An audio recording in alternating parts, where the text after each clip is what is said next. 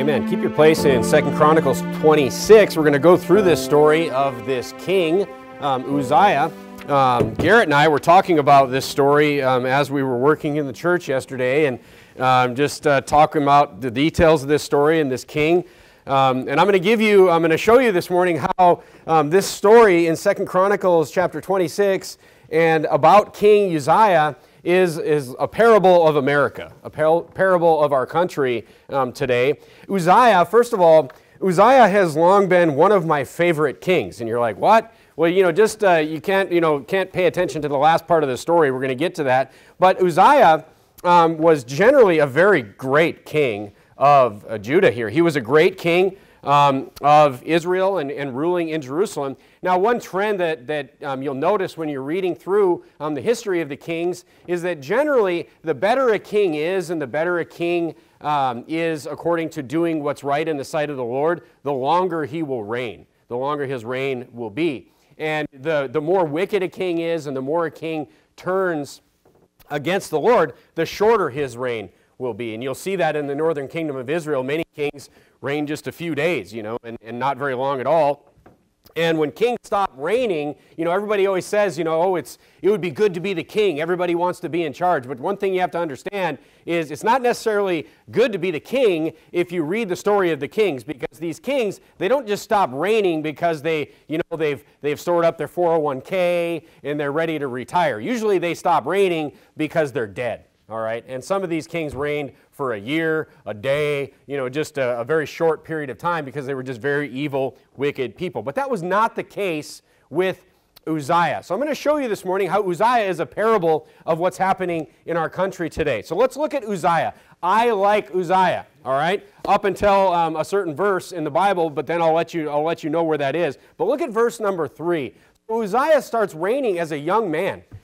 In the kingdom of Judah, the lower kingdom of Judah. He's reigning in Jerusalem, and the Bible says 16 years old was Uzziah when he began to reign, and he reigned 52 years in Jerusalem. That's up there with the longest reigning kings in the Bible. Even David and Solomon only reigned 40 years, all right? His mother's name was also Jechaliah of Jerusalem, and he did that which was right in the sight of the Lord, according to all that his father Amaziah did. So we have a good king here. The Bible will always start out telling you whether or not this king started out well ruling, and this king, Uzziah, started out well. He did what was right in the sight of the Lord, according to all his father Amaziah is, showing the importance again of a father figure in that example in your life. Look at verse 5. And he sought in the days of Zechariah, who had understanding in the visions. He sought God in the days of Zechariah, who had understanding in the visions of God. And as long as he sought the Lord, God made him to prosper. Now, one of the reasons that Uzziah is one of my favorite kings is because he was he was a builder. He built things, he invented things.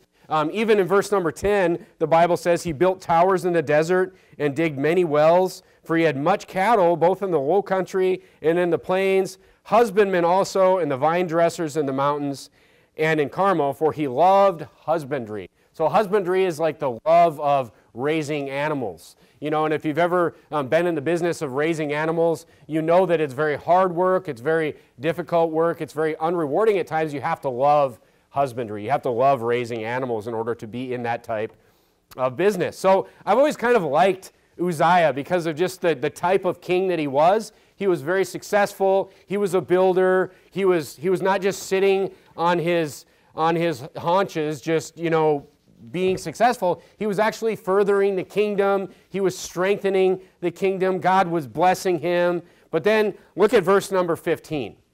Even in verse 15 it says, "And he made in Jerusalem engines invented by cunning men to be on the towers and upon the bulwarks, to shoot arrows and great stones withal. And his name spread far abroad, for he was marvelously helped till he was strong." So he made engines. Here I picture these as like catapults and trebuchets and things that can hurl weaponry and hurl stones long distances. Because what was he doing? He was increasing the strength of the kingdom. He was increasing the strength of the kingdom while he was being blessed by the Lord. He was helped by the Lord, the Bible says in verse 15. But then at the end of the verse, we see something here that is just a reminder for all of us. It says what? It says, till he was strong. So God blessed him, blessed him, blessed him. He was doing all these wonderful things. He was just increased with riches, increased with strength, and then he got strong. He was very strong, and then look what happened once he got strong. But when he was strong, his heart was lifted up to his destruction. This is speaking about pride. His heart was lifted up. He became prideful, for he transgressed against the Lord his God, and went into the temple of the Lord to burn incense upon the altar of incense. So this is just mini sermon right here. This is the life, this is the cycle that Solomon went through. This is the cycle that Christians will go through today when they are doing the right thing. They will be doing the right thing. They will be serving the Lord. They will be out, doing the first works in their lives. They will be, following what the Bible says, learning what the Bible says, and they'll be out doing what they're supposed to do in their life, and God will pour blessings upon them. God will bless them. And then they will get to this point where they're strong, they're in blessings, and they're like, look at me. Look at how great I am. Look at how much knowledge I have of the Bible. Look at how, better I am than everybody else. And then we become lifted up, and then we become lifted up to our own destruction. We don't want to be in that cycle. We don't want to be this person that God has to knock down, then we have to climb back up, God has to knock us down. We just want to get to the top where we're doing what we're supposed to do and stay humble up there at the top where we're in the favor of the Lord, God's blessing us, and God doesn't have to knock us down. So our life doesn't have to look like a sine wave, with God like chastising us, blessing us, chastising us, blessing us. Because look, God is going to knock you down if you get lifted up. Because he doesn't want you prideful, because pride will destroy your Christian life. So he did get lifted up. But let's not be so hard on the guy, all right? He reigned for 52 years. That's a long time. He reigned for 52 years, but then at the end of his reign, he got lifted up, and what did he do? He went into the temple and he burned incense on the altar. Now, this was up to the priests to do. The altar of incense in Exodus chapter 30 was right outside the veil. It was in a holy place. It wasn't inside the Holy of Holies, but it was in a holy place, and the priest, Aaron, in Exodus chapter 30, was commanded to go in there and burn incense in the morning, burn incense in the evening, and it was to be a very specific type of incense. And you remember, the strange fire that was offered to the Lord, and God killed those men that did that. So it was a very specific thing for the priest to do. And he got lifted up, and he thought he would take upon himself, he's like, I'm holy, he's prideful, his heart was lifted up, and he went in, and he did the job of the priest. And Azariah the priest and all the other priests, they said, well, he's a good king, let's just let this go. That's not what they did. All right, this is where the parable of our country comes in, and how I'm going to apply that this morning. Look what happened to King Uzziah and how the priests reacted to this very good king that had done these very good things, had strengthened the country, he had been doing he was been doing what was right in the sight of the Lord, and he went in and he just went too far. He went too far. This is also why Saul lost the kingdom, by the way, when he went and he did the sacrifice himself. That's how he lost the kingdom, from the beginning. That was the first thing where God said, you're done being king. So God is very serious about these roles of the priests and not having a king come in and do these things. Look at verse number 17. Let's continue the story. And Azariah the priest went in after him, and with him 80 priests of the Lord that were valiant men. So Azariah sees King Uzziah doing this, and he goes and he grabs 80 priests, and he goes in to confront the king. And they withstood Uzziah the king, and said unto him, it appertaineth not unto thee, Uzziah, to burn incense unto the Lord. That means this is not for you to do. This is not your job. But to the priests, the sons of Aaron, that are consecrated to burn incense. Go out of the sanctuary, for thou hast trespassed, neither shall it be for thine honor from the Lord God. So another thing I want to point out between verse 18 and verse 19 here, we see what happened to Uzziah. We're going to see that in just a few verses, but it's not like he didn't have a chance. The priest came in with 80 priests and said, this is not for you to do. You should not be here. Get out. He had a chance to be corrected here, but he was so lifted up and he was so prideful. Look how he answers the rebuke. Okay, so this is super important because God didn't just judge him right away. God didn't just bring the hammer down on Uzziah as soon as he went in and trespassed into the temple. Look at verse 19. He had a chance for correction. All right, so we need to learn that in our Christian lives as well, is that, there's a chance for correction, but if we have a hard heart towards the correction that God gives us, then, the consequences are going to be even worse that we deal with. All right, look at verse 19. And Uzziah was wroth, so he was rebuked, and he got mad.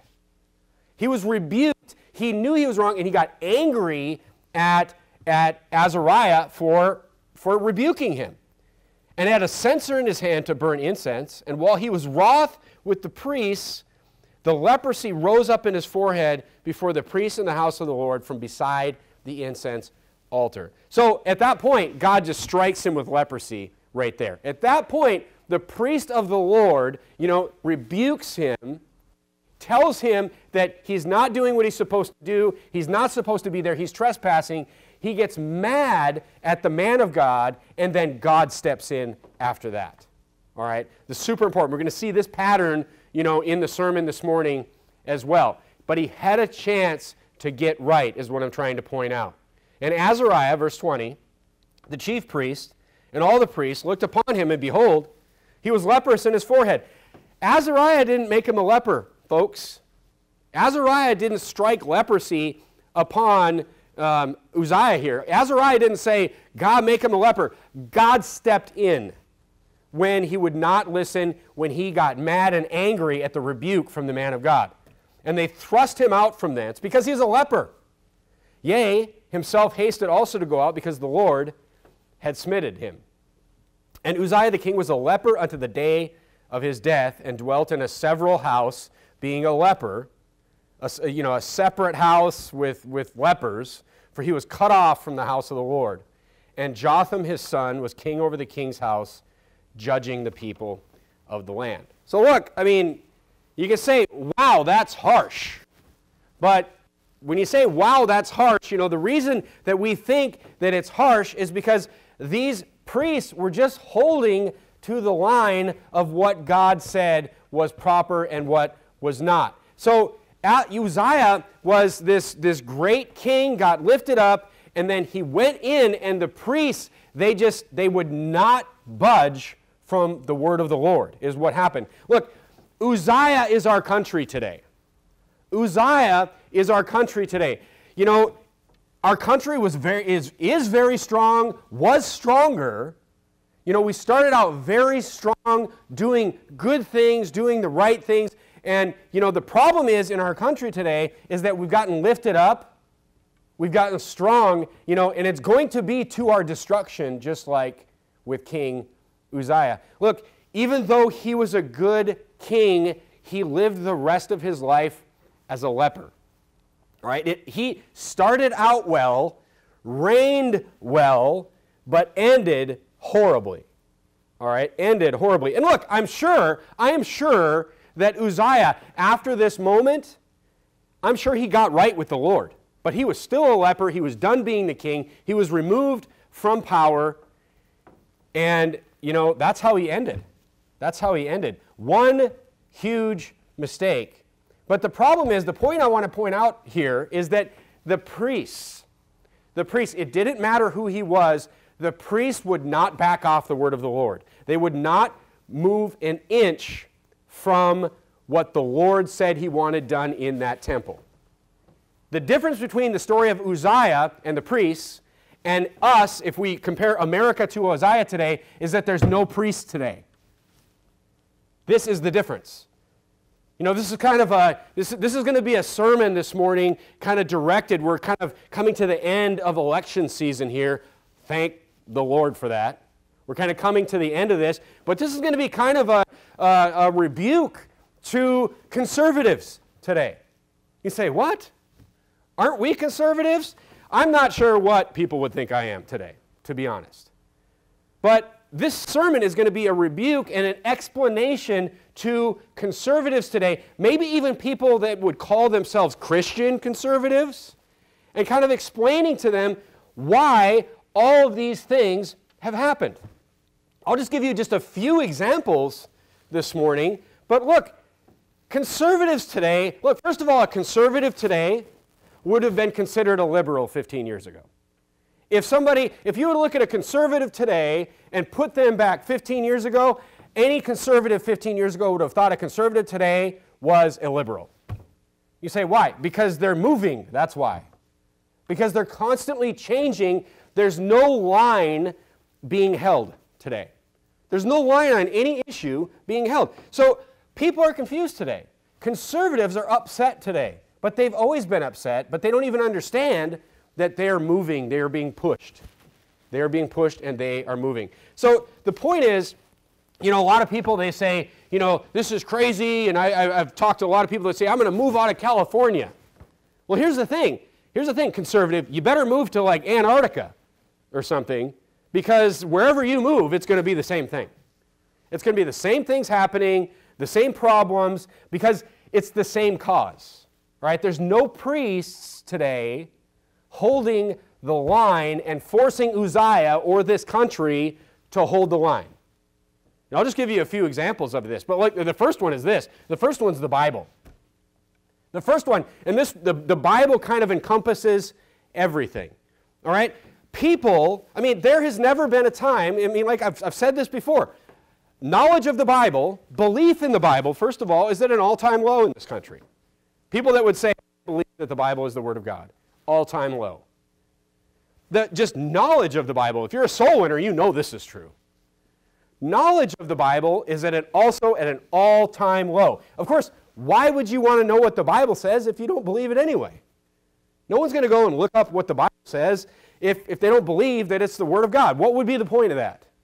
So we can see that those two things go hand in hand. Hosea 4:6 says, for my people are destroyed for lack of knowledge.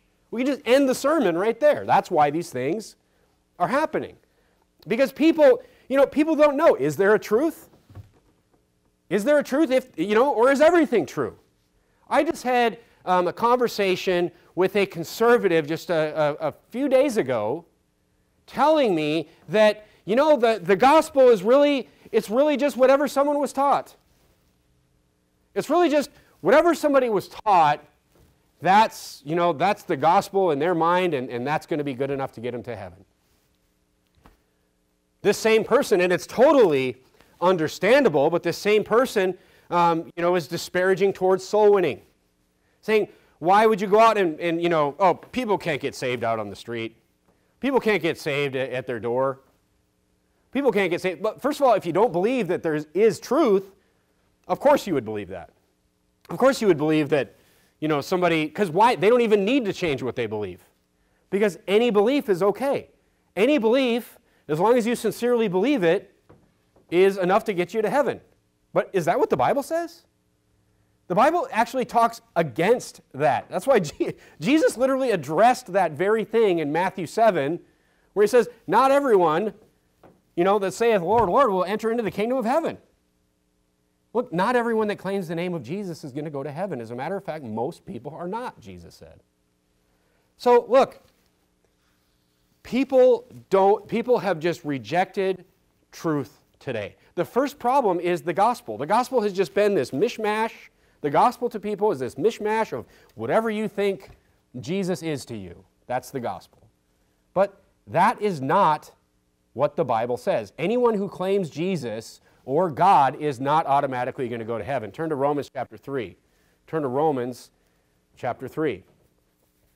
It's interesting because I did have this conversation a few days ago with somebody who was kind of disparaging of soul winning, disparaging of one true gospel, what the Bible teaches, just basically disparaging of the Bible. And yesterday out soul winning, I ran into a lady at the door. I don't believe in accidents when it comes to things like this. I ran into a lady yesterday soul winning that I had gotten saved 6 months earlier. She literally said, "Don't you remember me? I talked to you 6 months, I got saved 6 months ago," she said.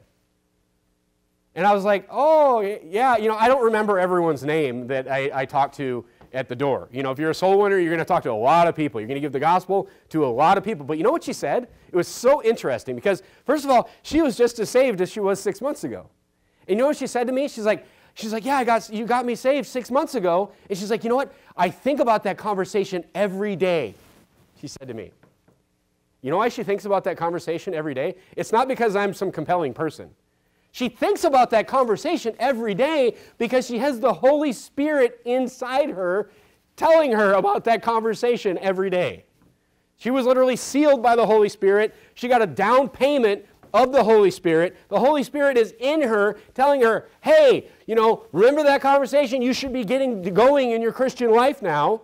The Holy Spirit is the one reminding her every single day about that conversation. It's not me. It's the words. It was the gospel. So it was interesting that was just kind of a proof yesterday about that. And look, and if you're a soul winner, that's going to happen to you a lot because, once people are saved, they are sealed, the Bible says. You don't seal them, God does. The Holy Spirit does. Look at Romans 3:20. So, what if I just claim Jesus and I believe Jesus, but I also believe you got to be baptized, and I also believe you got to do this, or what mix mash of whatever different gospel that I was taught. Maybe I was taught a gospel as a Catholic or a Protestant or whatever. Look at Romans 3:20. The Bible says, "Therefore by the deeds of the law there shall no flesh be justified in his sight." That's why he said that in Matthew 7. Because through the works of the law, nobody is going to be justified. It's like no flesh, not one person who believes even one work has to be done, even one sacrament needs to be performed, is going to go to heaven. Why? Because they're not justified. That's why. You're not justified through the works of the law. Look at John chapter 14 and verse number 6. Most of you probably have this answer. But the point is the first thing that has been abandoned is the Bible, is the truth of the gospel, first of all, is the truth of one true gospel. This idea, refer back to the postmodernism sermon where it's just like everything's true, everything's okay. Your truth is just not my truth, but it's just as valid. That is not what Jesus says. There is a truth out there. And Jesus says in John 14:6, he says, "I am the way, the truth, and the life." There's the bumper sticker right there. But we have to read the rest of the verse too. He's like, "I am the way, the truth, and the life." He says, "No man cometh unto the Father but by me." He's the only way, the only truth. So Jesus is also what? What is Jesus? Jesus is the Word. Jesus is the Word. So if you don't believe the Bible, if you say you're a Christian but you don't believe the Bible, that's impossible, first of all. Because Jesus, trusting on Jesus, is trusting the Word of God. It's the same thing because He is the Word, and the Word is the truth. And there's no other way other than the truth. It says no man. No man. So look, the title of the sermon this morning is just holding the line. And I'm going to show you just how Christians today, or let's just put it this way, conservatives today, conservatives today, even conservative Christians today, whatever that means, the reason that they are surprised at the things that they're seeing is because no lines have been held. No lines have been held. All these election issues that are coming up, not a single line has been held. And it's just the same thing. They just get pushed further and further and further away from the Lord, and then complain the whole way as they're being pushed. No, there's no priest today. That's why I say that this country was lost first from the pulpit. This country was lost first from the pulpit because the man of God stopped speaking the Word of God because it became politically incorrect. It became something that people didn't want to hear. But look at throughout the Bible. Most of the time, the people didn't want to hear the Word of God. Most of the time, they were upset at the prophet. Most of the time, they were mad at the prophet. They were getting upset at the prophet constantly. Turn to Genesis chapter 5. Conservatives today, let me just give you a couple areas. Just a couple areas that conservatives are really upset about today. And then I'm going to tell you, why we got where we are. Turn to Genesis chapter 5 and look at verse number 1. Genesis chapter 5, verse number 1. Conservatives today are really upset over this, what is a man and what is a woman stuff going on. People are all yelling and screaming and like, this is crazy. And look, I believe that it's wicked, it's crazy. But the point is like, first of all, the Bible's very clear on this. Look at verse number 1. This is the book of the generations of Adam. In the day that God created man, in the likeness of God he made him. Male and female he created them, and blessed them and called their name Adam in the day that they were created. So, I mean, the fact that God created man and woman, male and female, like, this is maybe simpler than the actual gospel itself. It's a very simple concept in the Bible. We can see it throughout all nature. All the animals are male and female. But conservatives are upset about this today. Look, I'm upset about it too. But the reason that we are where we are today is because conservatives totally gave in on unnatural perversion 20 years ago. There was no line that was held. If you're old enough to remember, look, there's natural, there's a man marrying a woman, and that's natural. All else is abomination. This is not hard. This is not hard doctrine. Conservatives gave up on this 20 years ago. Did you know this was the whole argument of gay marriage way back in 2000 or maybe even earlier than that? But did you know that 55 to 60% of Republicans or conservatives today are for gay marriage, whatever that means? See, they should have never acknowledged the choice. They should have never acknowledged the question because there is no such thing. It's like offering someone, what do you prefer? Do you like green elephants or do you like purple elephants? Like, gay marriage doesn't exist. Marriage is defined in Genesis chapter 2 as a man and a woman becoming one flesh. There is no other marriage. There is nothing else. But now you have over 55% of conservatives that are for this abominable thing. Basically, you have 55, look at it this way, you have 55% of conservatives today have walked away from God's biblical definition of marriage. Think about that. Think about that. And now they're wondering, like, why is this new perversion coming? Why all this unnaturalness that's coming? We don't agree with this. But what did you expect to happen when you hold no line? There was no priests that were just saying, no, we hold the line there. Now, I mean, it seems like every week it gets worse. And people are just complaining about it more and more. Look, it's going to get worse because there's no line anymore. It's just going to I can't even imagine what it's going to be like in 20 years from today. I mean, now we're talking about kids going through, mutilating surgeries and these horrible things. Here's another thing. Here's another thing you're going to realize when I start bringing up these election topics. You're going to realize that the people that suffer first are always the children. The people that suffer first are always the most innocent in society. I don't care if you're talking about abortion. This one's the same. Who suffers? The children. Always. But conservatives supported it.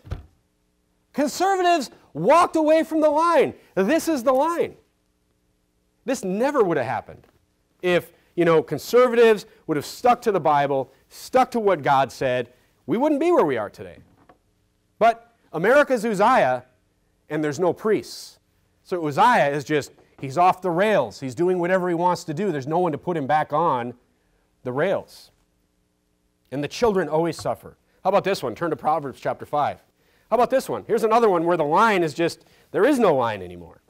And you say, well, there's no line anymore. It's just going to get worse and worse and worse. Look at Proverbs chapter 5. Go to Proverbs chapter 5. How about this entitlement mentality that's going on with Uzziah in America today? This entitlement mentality that, I expect everything from everybody. Everyone needs to just give me and take care of me and give me all their things. But look what the Bible says. Look at verse 15 of Proverbs chapter 5. The Bible says, drink waters out of thine own cistern, and running waters out of thine own well. Let thy fountains be dispersed abroad, and rivers of waters in the streets. Let them be only thine own, and not a stranger's with thee. The Bible is saying here, hey, work hard and get your own property. is what the Bible is saying. Don't expect anything from anyone. If I wanted to destroy someone, like I really hated them, and I wanted to just destroy them, and I wanted to destroy their family, and I wanted to destroy the next generations of their family, you know what I'd do? You know what I'd do? I'd give them everything for free, and I'd tell them that they never had to, I would teach them that everyone owes them something, and then just give him everything that he ever needed for free. And you would destroy him and generations that came after him. Look at 2 Thessalonians chapter 3, I'll just read for you. Verse number 10 says, "For even when we were with you, this we commanded you, that if any would not work, neither should he eat." Can you imagine? Where's the conservative push in that today? Conservatives are all like, oh, the entitlement mentality. Well, where's the conservative saying we should go back to the Bible lines? Where's the Republican proposing that, you know, if you don't work, you shouldn't eat? Where's that guy running for office? There's the homeless problem fixed right there. You know how many, 25-year-olds I see standing out on the street with 2 arms and 2 legs that could easily go to work somewhere when there's literally millions of open jobs in this country, even in tough economic times? They don't want to work. They shouldn't eat. Where's the Republican? Where's the politician proposing this Bible line? Doesn't exist. It doesn't exist today. So they're all like, oh, I'm so upset. I'm moving. Where are you going to move to? Here's another one. Everyone's upset. Everyone's upset over the public school system today. Everyone is upset. You're seeing all these videos online and on the news of these, these brave parents going to the school board meetings. They're heroes. These brave parents standing in the school board meetings and speaking out against the perversion and books that are being, pushed on kids in the libraries. It's been going on for 30 years, as long as I've been alive. The system that's raising my children is evil, they're saying. But wait a minute. What's the Bible line? Turn to Proverbs chapter 22. Where's the line? This one isn't new. This one isn't new and never will be, by the way. Back, 20 years ago, it was no child left behind. Remember that? Then it was the Common Core teaching that came in. Then there was, the critical race theory recently that came in. Guess what? Common Core, everyone complained about that. Everyone went to school board meetings about that. It's still there. It happened. It's in 46 out of 50 states. It's still there. Now it's just the trans perversion stuff that's coming in. And look, the perversion was always there. It's just getting worse now with all this new unnaturalness that's being pushed on everybody. The crazy stuff that's coming in. But look, it's always been there. And conservative Christians, I use that term loosely, are like, how is this happening today? It's because they walked off the line of who's responsible for raising their children. That's why. Because the Bible is very clear about who is supposed to raise your children. Look at Proverbs 22, verse 6. Proverbs 22:6 says, "Train up a child in the way he should go, and when he's old, he will not depart from it." Look, if you train him in wicked, unnatural ways, he's going to become a wicked, unnatural person.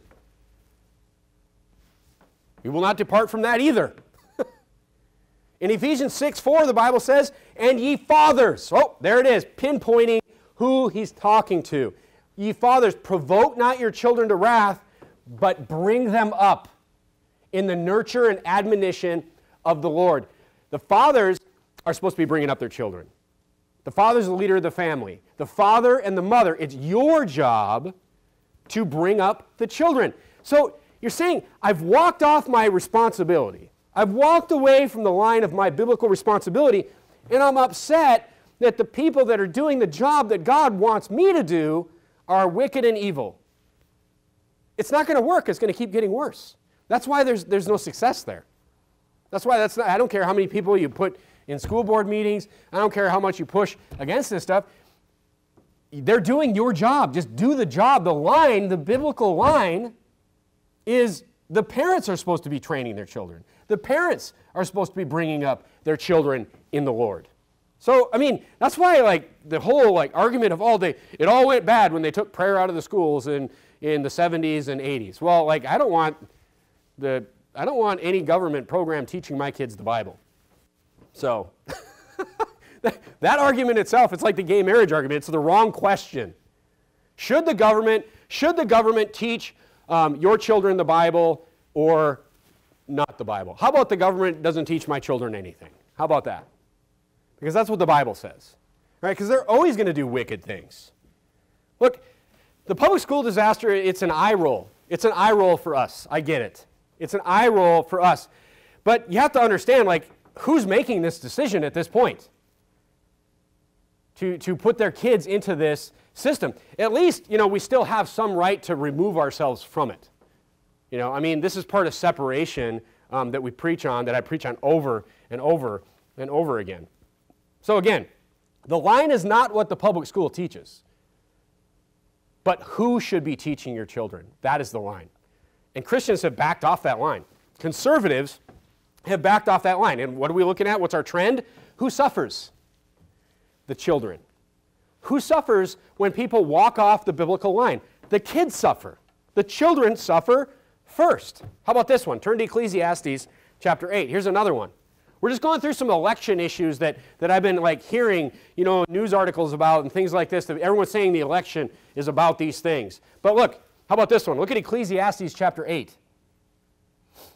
And I'm just answering this question to conservatives on how things went haywire. They're like, how did it get so bad? And look, I blame conservatives. Because conservatives aren't conservative. Christians aren't Christian. Christians aren't following and standing on the line of the Bible. Look at Ecclesiastes chapter 8. How about this idea of just not punishing crime? How about this one? This is a big election issue. Look at Ecclesiastes 8. I mean, the Bible doesn't just have the gospel, folks. The Bible has literally every single answer that you could ever want answered in your life. Everything that's going wrong, it's in the pages of the Bible. God gave it to you. Look at Ecclesiastes chapter 8. Look at verse number 11. Let's see if this is hard to understand. Because sentence against an evil work is not executed speedily, therefore the heart of the sons of men is fully set in them that to do evil. Let me read that again. Because sentence against an evil work is not executed speedily, therefore the heart of the sons of men is fully set in them to do evil. You know what that's saying? Let me just translate that for you. This isn't rocket surgery, conservatives. If you don't punish crime, you will get more crime. I mean, I just read a news article last week. It was all over the news about some school shooter from, I don't know, several years ago. First of all, does it say, it says speedily. It says speedily. There's some kid that went and shot 17 people in a school, and it was just this huge debate on whether or not to give him the death sentence, to give him capital punishment. And by the way, they didn't. If somebody that goes in and literally just shoots 17 innocent children is not up for capital punishment, the country just doesn't believe in it anymore. The country's walked away from that. I mean, it's crazy. I mean, speedily, that means get a rope. That's what speedily is about. Instead, there's this overcrowding in prisons, so we'll just let them all out, like the opposite. In California, it's stealing. Stealing. This is the most obvious one that we can all see, every single week. You see this somehow every single week. Whether it's somebody stealing something off your porch, whether it's somebody you see stealing from a store. Why is it? Because there's no consequences, that's why. And Ecclesiastes 8:11 is saying, when there's no consequences, you're going to get more of it. Man, I'm a genius. The Bible says this. If you don't punish evil, you get more evil. You know what this means? You could just apply this to anything today. You could apply it to all the wickedness that you see everywhere today. You know what this means? This means that this society, aside from, confusing, conservatives being confused, what this means today is our society is going to continue to get more and more violent. That's what this means. More and more innocent people who are innocent, children, who is hurt the most by violent crime? Weak, innocent people, older people, children. Like, society's just going to get more and more and more violent as this continues to go on. And it's funny because the same people that are trying to make society more violent are also trying to take away your right to defend yourself from violence. So don't miss that. Don't miss that correlation. But the point is this, the Bible has the answer to all this. The problem is conservatives have just walked off all these lines. I just touched on just a couple things this morning. But look, so what to do? What to do? Turn to Zechariah chapter 8. Zechariah chapter 8. What do we do? I mean, there's just a few examples. I could just go on and on and on and on. But go to Zechariah chapter 8. Look at verse 16. Zechariah chapter 8 and verse number 16. This is what we do. Since we are still on the line, this is what we do.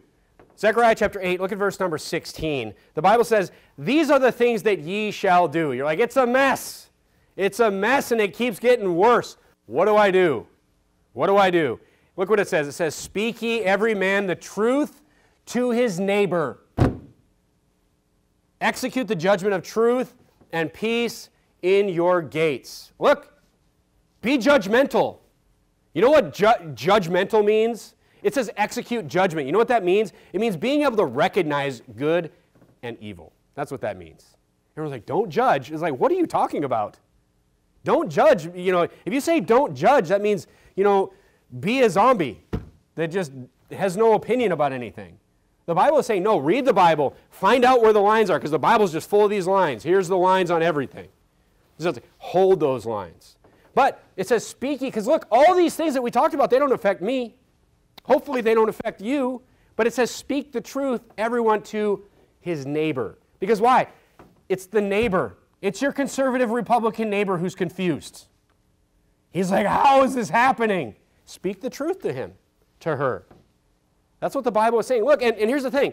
Coming up Tuesday, I vote. I vote. You know, voting, whether or not you vote, is kind of a, I put it in the Romans 14 category. It's kind of a standard. I mean, there's some good Bible to justify not voting. I get that. And if there's you know, I have some friends and there's just biblical Christians out there that are just like, I'm not going to vote, but I do vote. I'm not mad at anybody that doesn't. I feel like, you know, we should speak as much truth as we possibly can in every possible way that we can. I look at things like Moses. Moses, he went into Pharaoh until he couldn't go into Pharaoh anymore. He went and he spoke truth to Pharaoh until Pharaoh said, if you come back again, I'm going to kill you.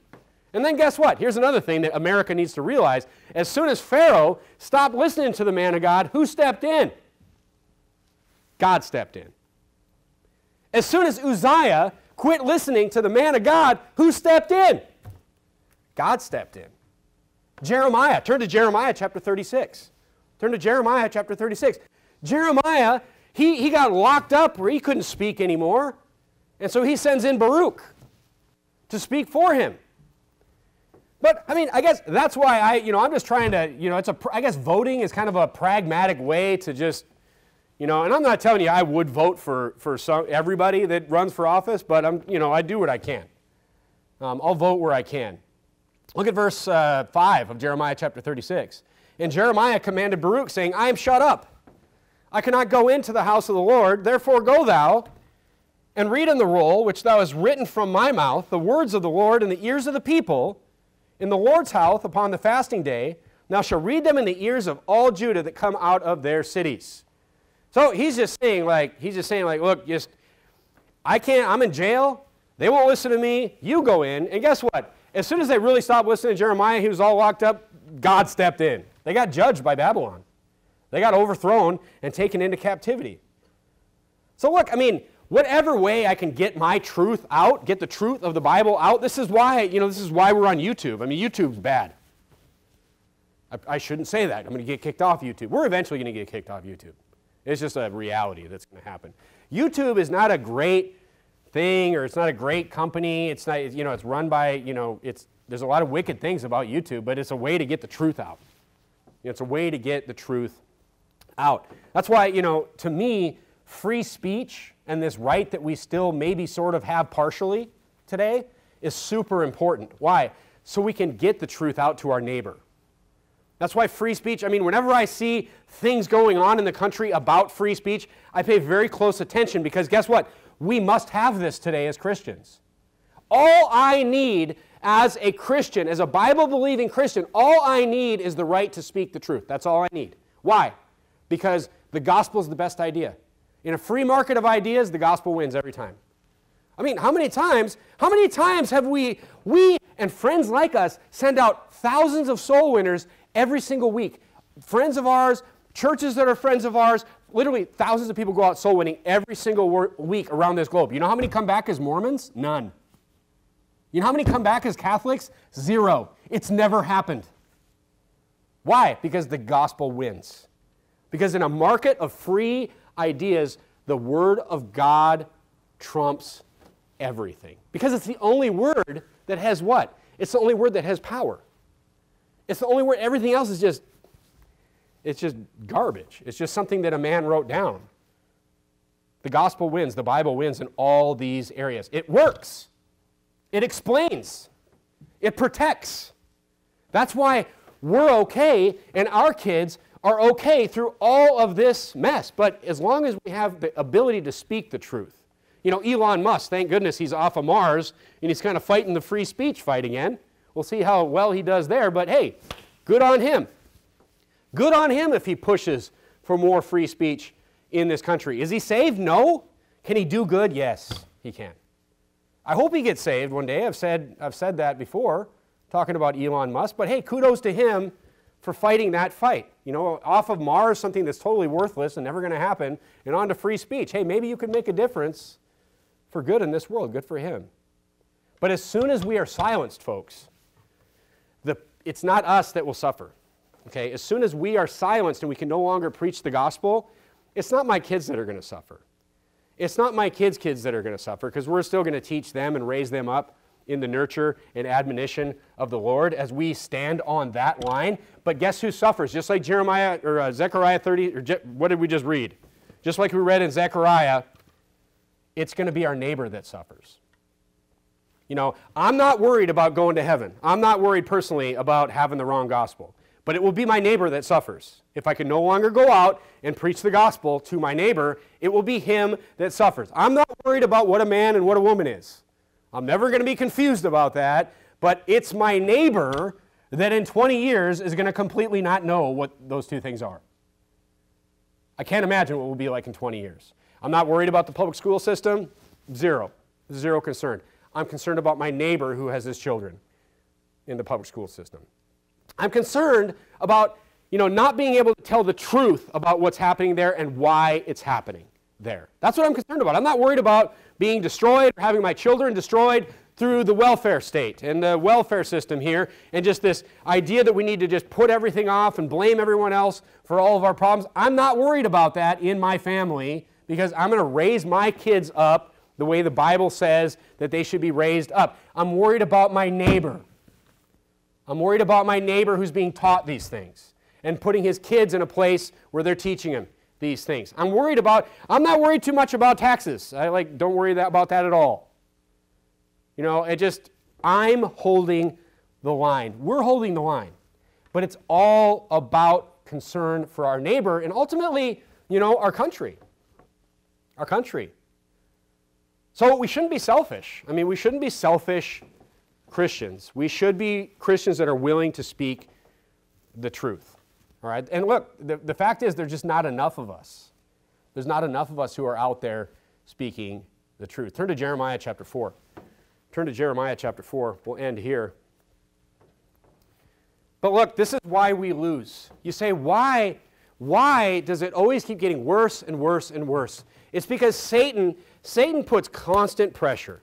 He's got constant pressure on this country, on the leaders of this country. He's just putting constant pressure. And as Christians or conservatives back off of lines of the Bible, there becomes no line, and there's no one to stop them in their tracks. Just like Uzziah. Uzziah was stopped right in his tracks. Those priests, 81 priests walked in there and said, "No, you are not doing this." And they stopped him in his tracks. And God had to step in and took care of the problem. But Christians today, they have no idea that there even is a line anymore. Especially conservatives today have no idea that there is a line anymore. Look at Jeremiah 4. Look at verse number 22. Jeremiah chapter 4, verse 22. It says, "For my people is foolish. They have not known me. They are sottish children, and they have none understanding. They are wise to do evil, but to do good, they what? They have no knowledge." They don't know. This is the conservative today. When he looks at what's happening today, and he says, "That's messed up. What's going on there?" This is the conservative, but he has no idea why. But he has no idea how when he supported gay marriage and then he sees that kids are being, pushed into surgery to transition and mutilate them, we need to lock some people up. And they're just like, how did this happen? It happened because of you. It happened because you, conservative, have no knowledge. That's why. And you have when the Bible says no knowledge, it means no knowledge of the Word of God. That's how it happened. That's how it happened. They say there's going to be a red wave on Tuesday. And you know what the sad thing is? If there is a red wave, maybe there will be, maybe there won't be. If there is a red wave, it'll be because the economy's bad. Because that's what conservatives, and that's what people care about. That's a common political saying. It's the economy, stupid. If the economy was great right now, there wouldn't be any wave. Because conservatives are holding nothing. They're holding no line. They're retreating faster. Just the fact that conservatives would say, we need to move out of California. Why, coward? Conservatives are cowards today. They're fools who have no knowledge of anything. They support evil and wonder why they get more evil. And then they're cowards and they say, oh, look what we've done. We've wrecked everything. Let's run away. It literally makes me sick to see it. But that is why. Because they just don't know. My people are destroyed for lack of knowledge. Let's bow our heads and have a word of prayer.